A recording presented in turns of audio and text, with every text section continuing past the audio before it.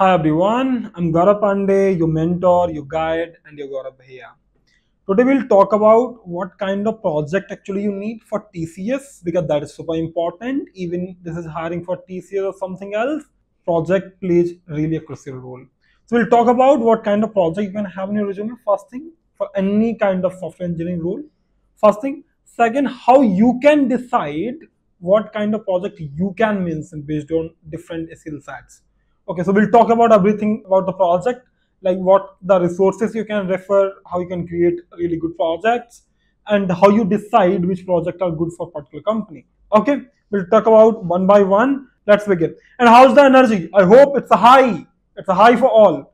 Okay, cool here. So now we'll talk about like how to select project for resume. First thing, always remember that when you mention a project that should support your own skills. Let's say you are applying for, let's say you're applying for web development, web development,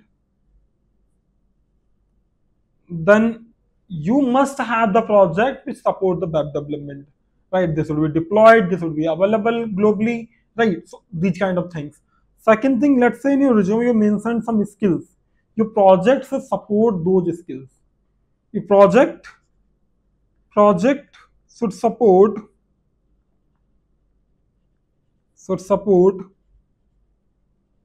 those skills. Okay, it shouldn't be like you're mentioning app development, you're adding the project of web development. That shouldn't be a case. If you're, if you're looking for a web development, your project must be for web development. And if I talk about the TCS, they need just any kind of development. There's no specific development. So you can mention any kind of skill that you have and the supporting projects. I'll also give you a few ideas of the projects, and also like how you can choose. So you always remember that when you talk about the project in your resume, you talk about your skills. You shows the interviewer, you shows the someone who's hiring that you have the right skills. You've done sufficient practical on that particular thing.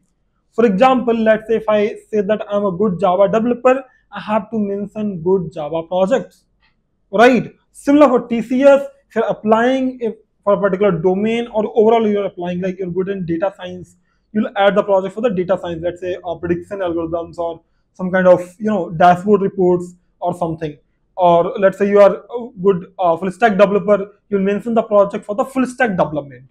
Okay, let's say you are a good app developer, so you'll mention the project for the app development.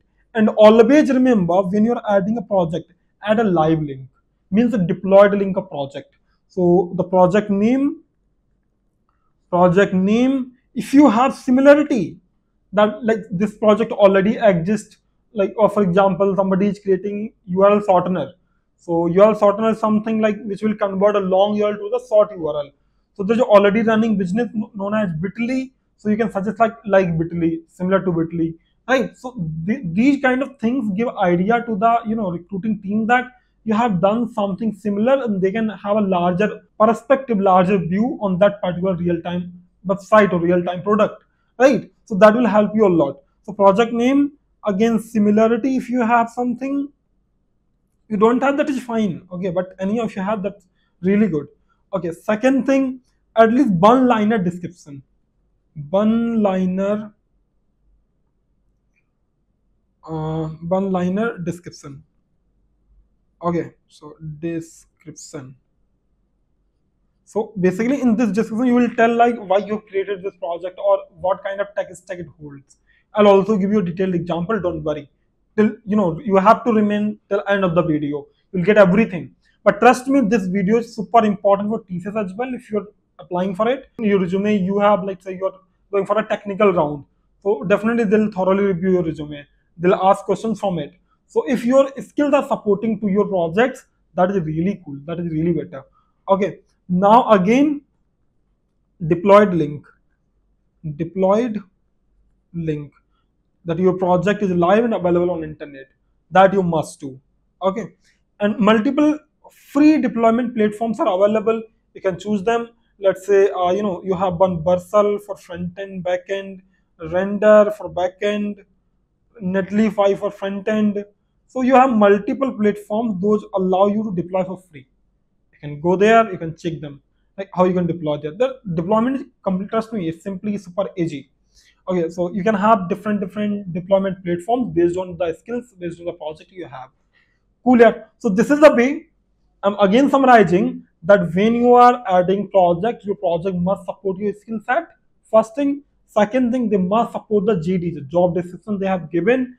Third thing, that your project should be deployed on internet and you're adding a live link. Fourth thing, you'll add a one-liner description of your project. And fifth thing, if you can show some similarity of a project, let's say this is a big chunk of product which is already running, so that will be really helpful. Okay, so now let's move ahead. Few project ideas which add in your any resume which you're applying for a SD role, full stack development role, or in TCS or Cognizant and any other company where you are going to apply for a software engineer role or development role. Okay, so these projects will be helpful. For example, you are shortener, so I mention like bitly. I'll also add a one-liner description. Here I utilize a tech stack, let's say M.Sc, and again this project converts larger URL to shorter URL. So very small one-liner text, really good brief about your project. Okay, again another project you can have, let's say learning management system LMS, where student will come, enroll, learn, they'll get every study material or something. Your portfolio, I'll not recommend a lot, but if you have, that is better. Okay, but this is really very basic project, but if you have, then that's fine. Okay, again one e-commerce platform, like you can have a clone of Amazon, Flipkart, something, but that code should be written by you, not directly cloned from the YouTube. Okay, again let's say a price prediction app. So what you're doing is that you are writing an algorithm that will fetch some data from any e-commerce platform, and that will predict the price after 10 days of that product. Or let's say Diwali is coming, what will be the price of the particular thing. So based on the skill set you have, you can choose the product. I'm just giving you a basic idea, like what you can have in your brain. Okay, again, but notes maker, let's similar to the notepad or something, you can have that idea as well. Book management system, like library system or something. So these can be a good project ideas for you, and others also, maybe in your brain there are better ideas, so that will be really cool. Okay, that will be really cool. But again, always remember, when you're adding project, they should support your skill set. They should support your skill set, by which you can show there that what are the skill set you have, the practical. Always remember, when I talk about the project, when I talk about the resume, I talk about the first impression. And people believe in one ideology that first impression is the last impression. So when somebody checked or reviewed your resume, you leave a particular impression on them. What kind of skill set you have, like what you have done in past, how hardworking you are, everything shows in your resume. Everything shows in your resume. Okay, and that will make an stereotype in their brain, and accordingly they'll give you a chance or not. So always remember, when you're adding project, they should support your skill set. Cool, yeah. Now what can be the other resources from where you can have project ideas or the project directly? One platform is Prepinsta itself, that you can search for like top projects for placement. At Prepinsta, you'll get a lot of project ideas over there. Second thing is that you want to code from zero to end. So for that purpose, you may have multiple courses over Prepinsta Prime. Let's say a full stack course, there you'll go and visit there, have really cool projects. Let's say phone pay clone or something. So you can have there, right? You can have there.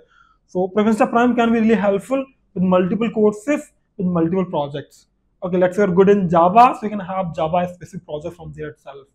Right, that will help you to save the time as well. Cooler. Again, the last important thing, this platform always comes with the updates of hiring. So remember to follow these social media platforms. You'll get the links in the description as well for getting the further update for any upcoming hiring or the running TCS hiring as well. Again, here I'm waiting for the top 3 creative comments. If these comments are really creative, really get a chance to have something, so then you can have a Prepinsta Prime for free. And again, if you don't know Prepinsta Prime, I'll tell you in 30 seconds that what is the Prepinsta Prime. So basically, it's some kind of Netflix of coders. Like you can have multiple courses under one subscription. So I'm showing you Prep Insta Prime here, right here, Prep Insta Prime, and here you will have multiple courses, and again all these courses you will have multiple projects, multiple skill sets, and specific company preparation as well. For example, TCS is running, you can have course for the TCS itself. Or if you don't want TCS, you want something else, so you can have multiple projects. Let's say for full stack development, for data structure, for competitive programming, for company specific. So you can have multiple, preparation courses here as well. So you just need a one subscription. Again, it's up to you whether want or not, but I'm just giving a suggestion. Cool here. Again, if you want to purchase this, you can have one coupon code Pandesa to get a financial relief. Okay, I'm showing you how that directly works. So for that purpose, we'll go to the purchase page, and in purchase page, you'll see that. Okay, if you apply a Pandesa coupon, you will have really a good discount. So let's say a TCS crash course something, or let's say I'm buying this for 24 months, very long duration because I want to learn a lot of things.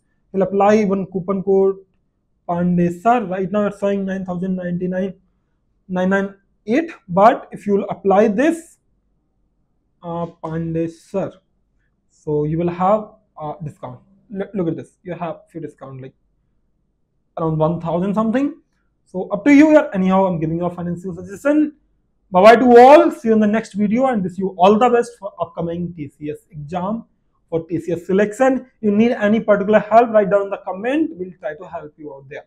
Bye bye to all. Thank you for watching for this video.